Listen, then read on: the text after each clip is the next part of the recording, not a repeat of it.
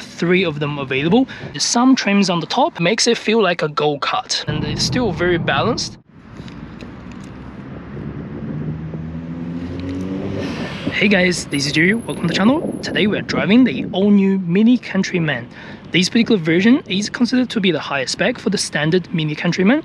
This is called MINI Countryman S ALL4 GCW. Although it does have a name GCW in it, it's not the proper GCW. Instead, you are getting all the GCW treatment with a 2-liter turbocharged petrol motor. Today we are going to go for a walk around, exterior, interior, and I'll show you how it looks like, how it drives on the point of view test drive. In terms of pricing, this vehicle starts at $54,990 for the base model MINI Countryman. If you're looking for this particular spec with all the bells and whistles plus the 2-liter drivetrain with the all-wheel drive system, this one's price tag is $71,990 plus ORC in New Zealand market.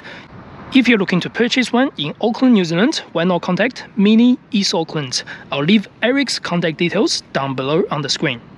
In terms of dimensions, this definitely has outgrown the last generation by quite some margins. It's now a pretty much close to a medium-sized SUV. I guess it's making its way for the Aceman, which is going to be a compact SUV on the market. So this has a wheelbase at 2.67 meters long, and the whole length is over 4.4 meters long. In terms of width, it's over 2 meters with the windmill cover, or under 2 meters when the windmill is folded in. So yeah, definitely a lot more bigger than the old generation, so to speak.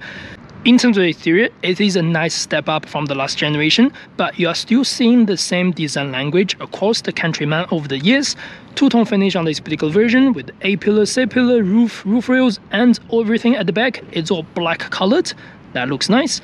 This one has finished in the 19-inch alloys. This is glossy black. You can option for up to 20-inch on this particular design.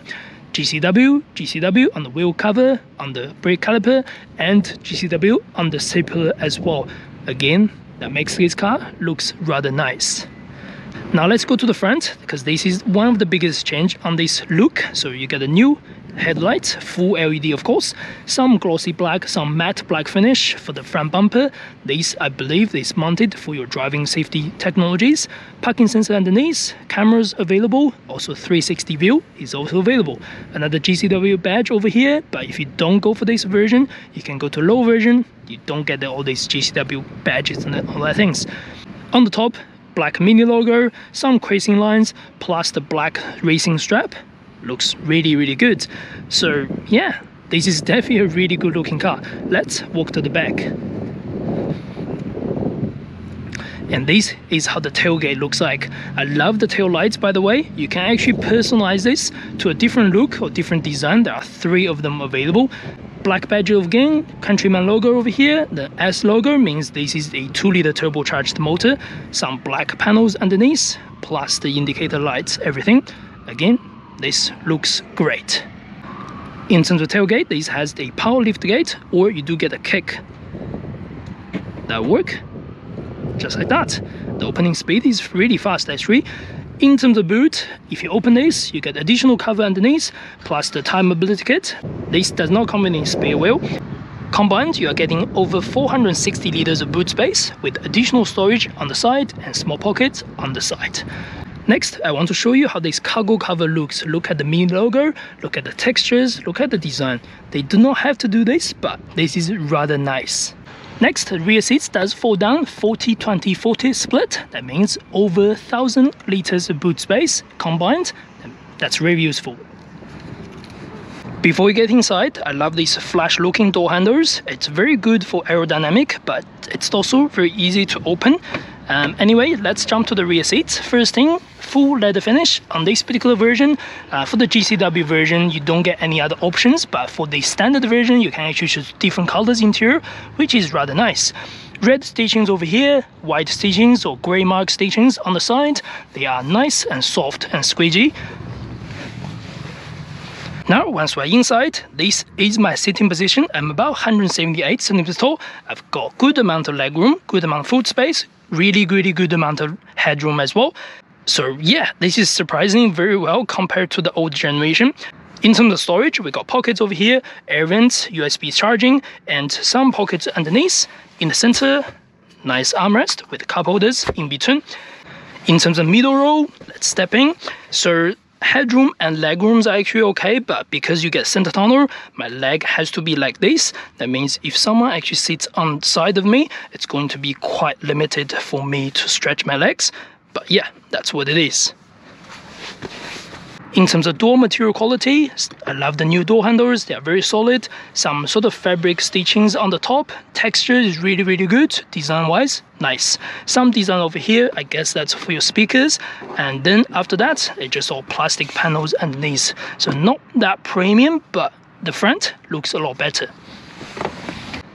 Next, this is how the front looks like. Full leather seats again, with some trims on the top, some stitchings, again GCW looks everywhere. Memory, heated and electric adjusted driver seats are also available on this particular spec for the New Zealand market. Additionally, you got the panoramic sunroof, that's also available, so that's really nice. Step inside. This is a nice place to be. Switch it on with the twisted out, just like the traditional Mini Countryman or Mini Cooper. Once we're inside, we'll find the door panels and material continues at the front dashboard and behind the dashboard, everything. The material on the side is a little bit better compared to the rear seats because you get a little bit more leather and softer finish around the doors.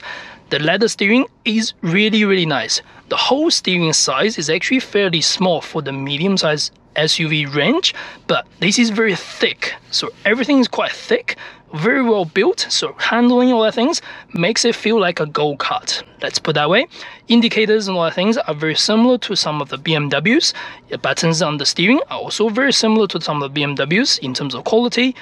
And in front of us, there's no dashboard. You do only get a head-up display. It's a pop-up head-up display, so not the most premium head-up display, but you are going to see your speed fairly easy. Along with that, you get your speedo permanently displayed over here for your driving information, so that's another good thing.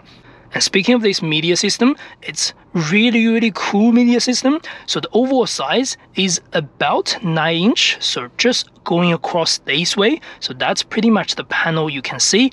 But to be fair, with the top and the bottom, this is a much larger screen than 9 inch. So that indicates you can get a quick adjustment for your app. You can get the navigation, which is a full screen display for navigation. Again, that's really cool.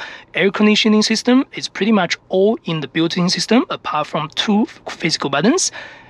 And the cool thing about it, you can change different experience. Like you can get different appearances. You can do the sports mode, which is called go-kart, and you get your personalized sound when you drive the vehicle. You can also do personal, so you can personalize the background from your phone app, and that's really cool. I really love this. A lot of touch, a lot of personalization on this particular screen. That means, look at that, how cool is that? Along with that, your dashboard also changes the color, by the way. So yeah, a lot of personalization you can do. Along with that, this is connected to the internet, so you can actually connect to your mobile app, using your mobile app to get access to the car. So you do not need to carry the physical key all around if you do not wish to. There are many settings on this particular screen that you can personalize everything. One thing I really like is you can change your ambient lighting colors. You can do select by MINI, or you can personalize it. It goes around the door bins. It does also have a project light display over here, somewhere around that, and also here as well. Surprise me is another cool feature. You can do this as sort of a lottery ticket. That means it will let the screen to choose your color you want for tonight, and that's really cool. Let's see what we end up with. Great peripheral right, that's nice. If we move down to the center, we are getting the engine stop start button, gear shifter, very small but easy to use, some direct buttons underneath, hazard light, aircon, and also your cameras, speaker camera. This is what it looks like. Very nice, crystal clear 360. It's on the full screen, but it's okay. You'll be okay with that. Experience is your drive mode button, and this is the volume or on and off button. Next to us is the wireless phone charging, which is nice, and some storage over here, 2 deep cup holders, some storage here, some storage over here. There's no storage on the armrest, but you can move it forward, backwards, and they are very soft leather finish. Glove box is okay for the size. That's pretty much all about the interior. Personally, I really love this. Do you like it? Let me know in the comments. It is very, very unique. I should absolutely put that way. I love the stitchings. I love this fabric contrast, everything, textures around the doors, and I love you can personalize so many things on this vehicle. Alright, we are good to go. Let's get in the road to see how it goes. First, we're going to drive through a car park so I can show you with the headlights on and how the ambient light looks like on this vehicle. It's really, really cool.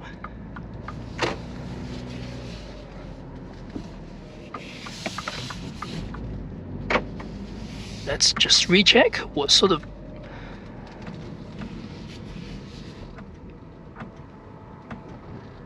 So we're going to start with the core. Core is more of a basic or standard drive mode on this vehicle, and we will eventually go to the go-kart, of course. First thing, I love the steering. It's so unusually proportioned, I think. It is one of the funniest steering I've ever handled. It's like a go-kart, but yeah, interesting. Look at the ambient lights. They're not the brightest. I haven't changed to the most sort of top brightness, but very cool to look at it. Look at the texture. It's printed out or it's projected onto the screen.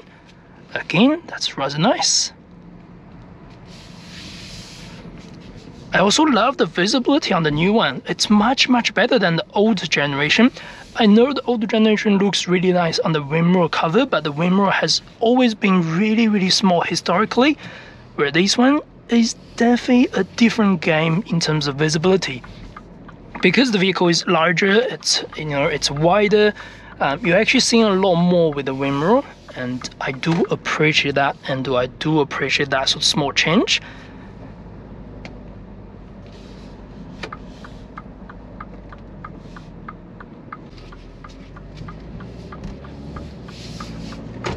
Alright, once we're on the road, let's quickly go through some numbers. So this vehicle is powered by a 2-liter 4-cylinder petrol motor, turbocharged of course.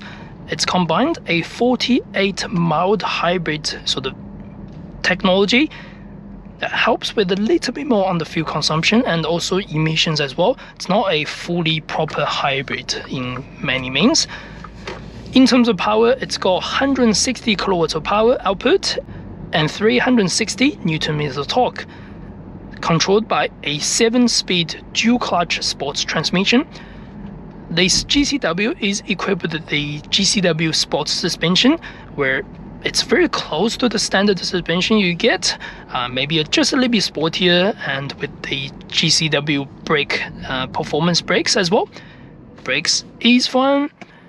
At low speed, when you want to take off, you're going to feel there's a little bit transmission sort of lag or turbo lag here and there, but overall it's still quite pleasant. And if you put the foot down, it is fast. I'm not going to do it around this area, but I will do it once we go out on open road, hopefully. And even at low speed like this, on the core sort of experience or core driving mode, which is just a standard normal driving mode, it handles great.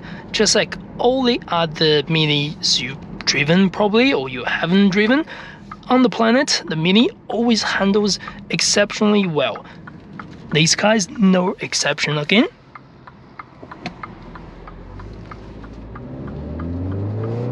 Again, normal mode.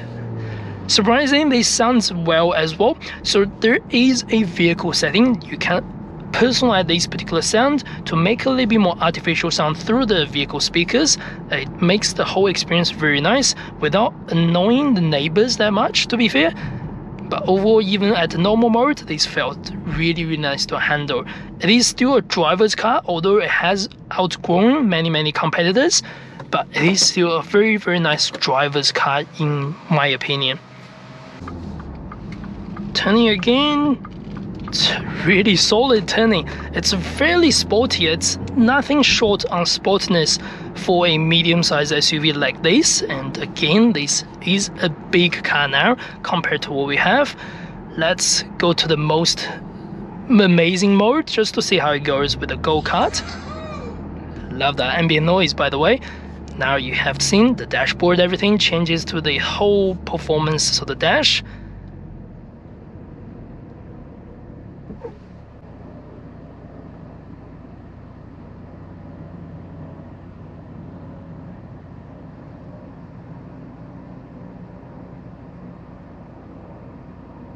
Well, I didn't know that. You can actually press the paddle shift on the left to boost it for counting down 10, 9, something like that. That's really cool. I love that small touch. Listen to the sound. I love that. That's so cool. Again, let's go back to the drive mode or normal automatic mode just to see how it goes over here.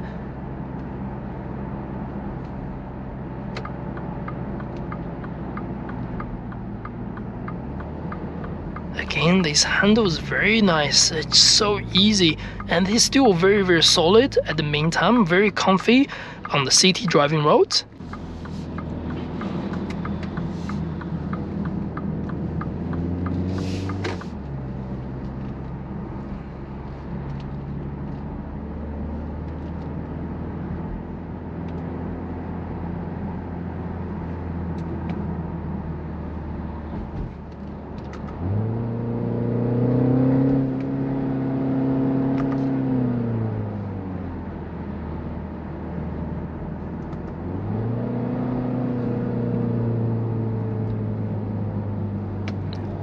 You can definitely hear the sound. It's certainly very loud, combining the artificial sound interior plus the real exhaust from the exterior, and that's what your experience is like on this vehicle. It is really nice. It sounds really well. Sounds like a hot hatch, I'm pretty sure, like a proper GCW for sure. And in terms of acceleration, the power is fairly easy to take. Again, at low speed, you may get a little bit hesitation, but once you get up to the speed, the response is really good. And once you change to the go-kart driving mode, it is really responsive.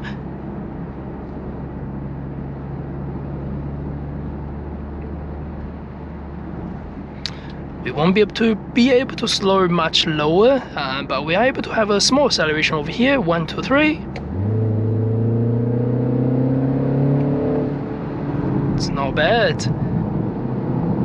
Again, the acceleration on high speed on the sports mode is very smooth. Definitely no issue on things like takeoff, and handling around these areas are really good as well. I can feel the chassis is working nicely around these bouncy corners.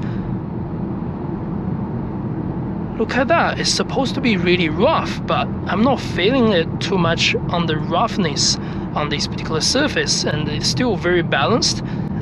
Noise level is fairly low.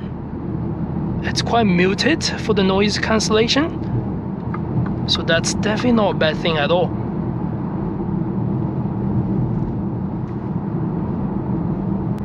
Now we're finally in the roughest area around this road, so you can feel the vehicle is going to have a little more bounce here and there, because again, this is a sporty vehicle in the handling part, so it's not the most comfortable vehicle.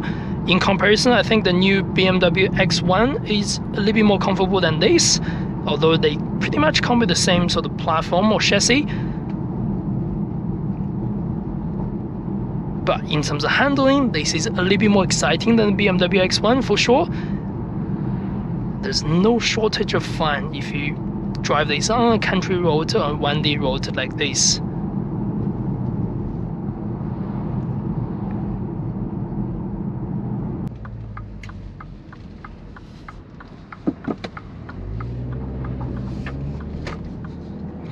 Alright, let's hope we can do a small boost over here. 1, 2, 3.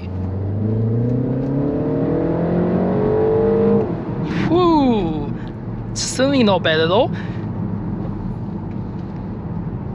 There's not much hesitation once you put the vehicle on sport. I think driving on the standard core mode, the vehicle is not the fastest instant response on the DCT transmission, but once you switch to sport mode, it is really responsive.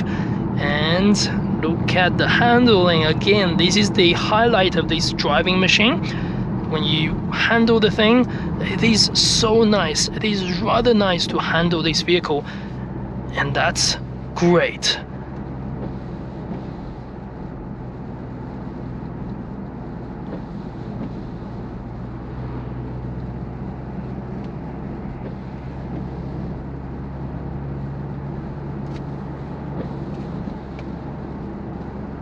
And when you drive on a nice hill like this, it is really quiet. You are hear a little bit more engine noise because it's on sport mode at high revs, but that's pretty much it. It is really well balanced. So yeah, it's definitely a big step up from the last generation compared to what you have if you're driving a MINI Countryman before. This is a good all-rounder car now. It's fun, it's agile, it's sporty. At the meantime, it is large and you can take the families out. That's pretty much the end of this video. I hope you enjoyed the content. If you do not forget to subscribe and like. In the future, we'll also drive the MINI Countryman electric vehicle, and I would also drive the MINI Aceman when they become available in New Zealand. So definitely subscribe and like. Check other videos on the channel if you like for more New Zealand contents. That's the end of this video. I'll see you next one.